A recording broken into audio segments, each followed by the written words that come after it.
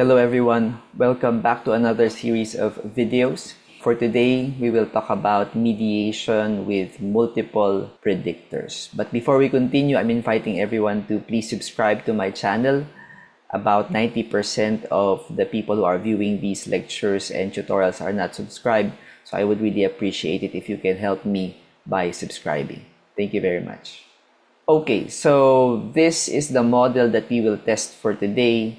So as you can see, it's a mediation model.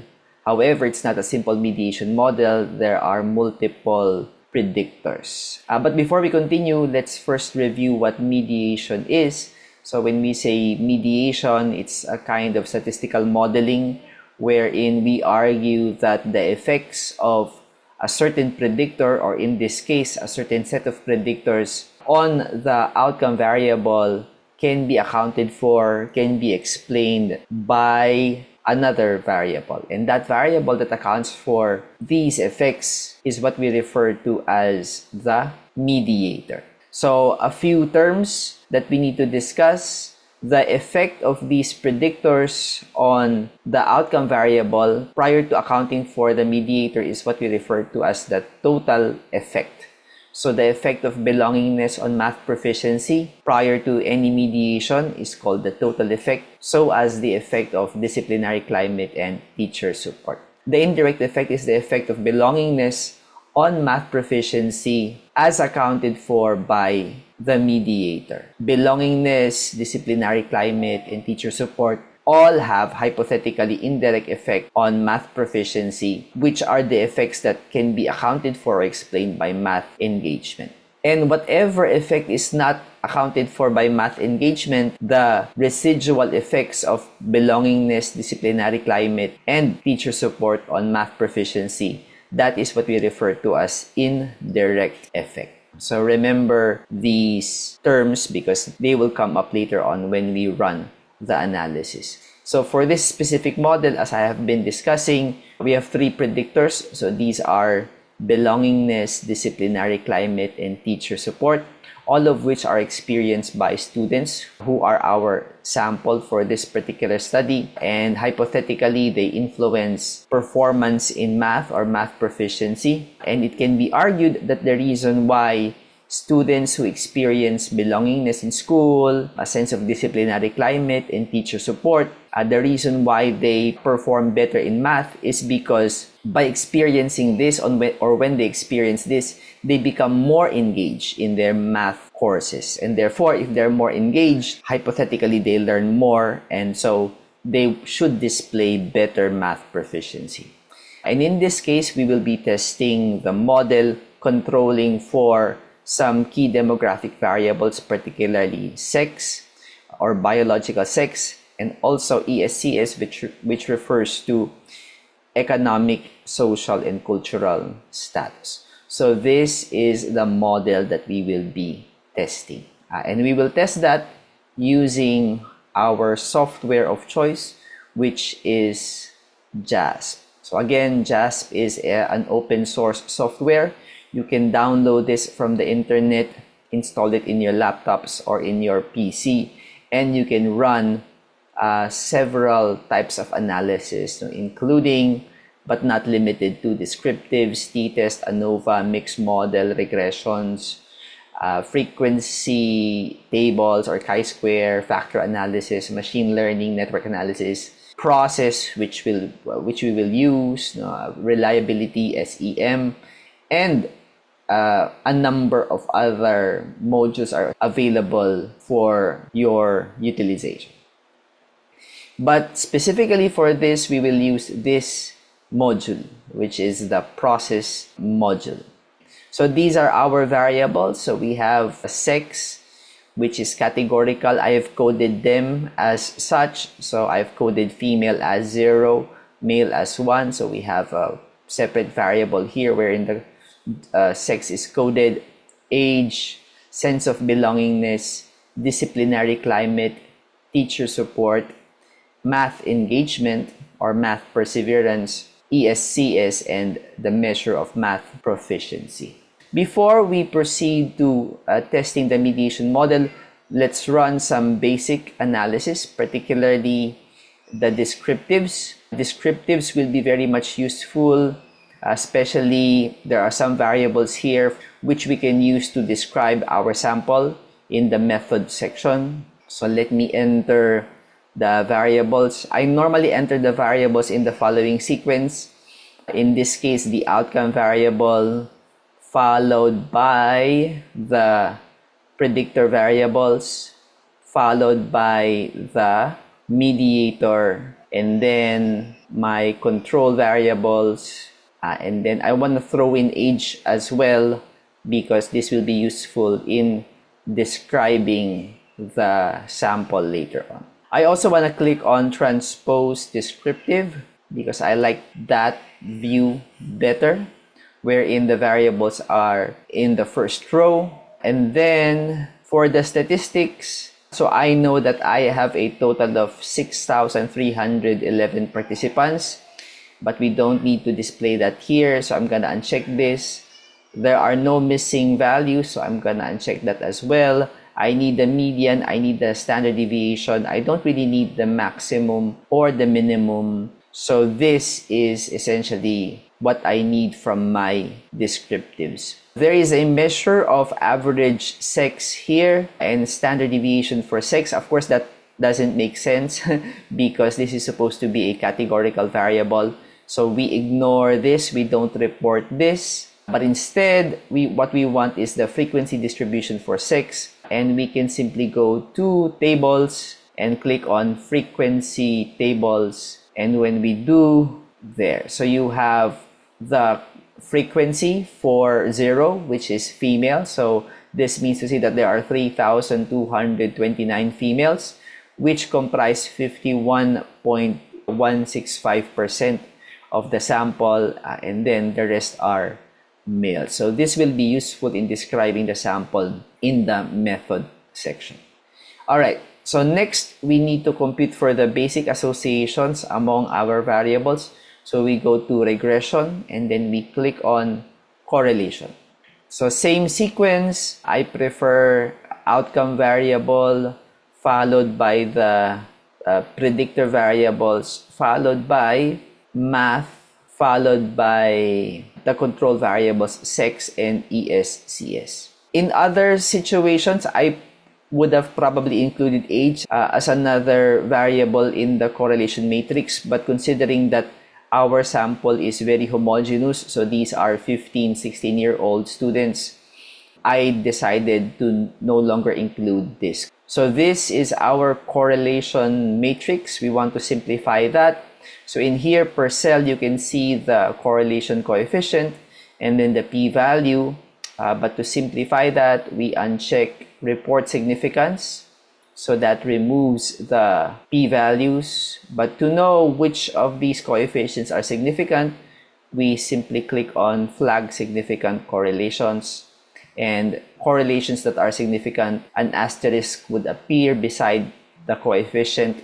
And the asterisks, whether there's 1, there's 2, or there's 3 asterisks, mean the following. So we have a legend here. So if there's 1 asterisk, then the coefficient is significant at 0.05. If there are 2, the coefficient is significant at 0.01. If there are 3, the coefficient is significant at 0.001. Okay, so we can see here that math proficiency is positively correlated with sense of belongingness, disciplinary climate, teacher support, as well as math. Sex has a negative relationship with math proficiency. So this means to say that females tend to perform better in math. How do we know that it's females? Because if you look at the coding of females, female is 0, male is 1. So this means to say that the lower sex, which is 0, female, has a higher math proficiency, considering this negative valence in the coefficient. So this suggests that females tend to perform better in math proficiency. And then lastly, as expected, ESCS, or economic, social, and cultural status, has a positive relationship with math proficiency as well. Those with higher ESCS tend to have better math proficiency. These significant correlations justify why we need to include sex and ESCS as control variables. But ultimately, the decision on whether or not to include demographic variables as control, of course, has to be supported by the literature review. All right, and so finally, let's run our mediation model using the process module. So we click on process and then we choose the classical process model. We have to input our dependent variable, which is math, and then our predictors would include our, of course, predictor variables. This also includes the mediator and our control variables, sex and ESCS. And then we build our model here. So since we have 3 multiple predictors, so let's create pathways for those 3. So the first one would be belongingness, 2, math proficiency, mediated by math engagement. So that's the first one. That would be this one, belongingness to math proficiency mediated by math engagement. And then we add the 2 other series. So disciplinary climate to math engagement mediated by the same thing. And then for the third one, teacher support predicting math mediated by math perseverance. And then we add our control variables, which is sex predicting math, but this time it's not mediated by anything, it's a direct effect. So we choose direct, and then the same thing for ESCS predicting math and direct. So this is our model. And then we have some options here. Let's click on standardized estimates. We might as well also click on R squared. So it's running. Let's wait for the results. So this is our model. Again, disciplinary climate, teacher support, belongingness, predicting math as mediated by math engagement. And then we have our control variables here. Okay, so if we try to take a look at the model fit based on the R squared, it suggests here that this particular model explains 21.2% variance in math performance or math proficiency. So we simply convert the R squared value into a percentage to make it more sensible to us, whereas 13.7% of the variation in math engagement are predicted by these 3 variables, these 3 predictors. All right, so this is the result. So first, let's take a look at the total effect. So this is what we want to pay attention first. So what is the total effect? As I have explained a while ago, so this refers to the effect of the predictor variables on the outcome variable prior to any mediation. And we also include here the control variables sex and ESCS. So this is your unstandardized regression coefficient. So these are the coefficients based on the raw score. These are the standard error values. And then we compute a z-score. And these z-scores are evaluated by these probability values. And these are our standardized regression coefficients. So what we can say here is that the effects of belongingness, discipline, teacher support, sex, and ESCS on math proficiency seem to be all significant. Specifically, belongingness, discipline, teacher support seem to have positive effects on math proficiency, same as ESCS. Whereas, as what the correlation suggested a while ago, females tend to perform better in math proficiency. Okay, so these are the standardized regression coefficients, which you will use in our report. And then these are the confidence interval values. So these are the intervals around the unstandardized regression coefficients. Okay, so those are the total effects. Now, let's try to look at the indirect effect. So, are the effects of belongingness, discipline, and teacher support on math, can they be accounted for by math perseverance? So, is the reason why belongingness, discipline, and teacher support influences improved math proficiency is because they lead to higher math engagement. And so, we find that in here. So, indirect effects. Specifically, we look at these. Belongingness to math perseverance to math proficiency, disciplinary climate, teacher support to math perseverance, and then math engagement to math proficiency. So that's exactly what we said here in our model. So same thing. So these are the unstandardized regression coefficients. These are the standardized regression coefficients. And then these are the p-values, which suggests that, yes, we have 3 significant indirect effects. This suggests that, yes, math engagement do mediate the relationship between belongingness, discipline, teacher support, and math proficiency. Now, to make this much more sensible, we also want to ask, what is the coefficient for this? Now, belongingness to math engagement. What is the coefficient for this? What is the coefficient for this? And the same thing, what is the coefficient from math engagement to math proficiency?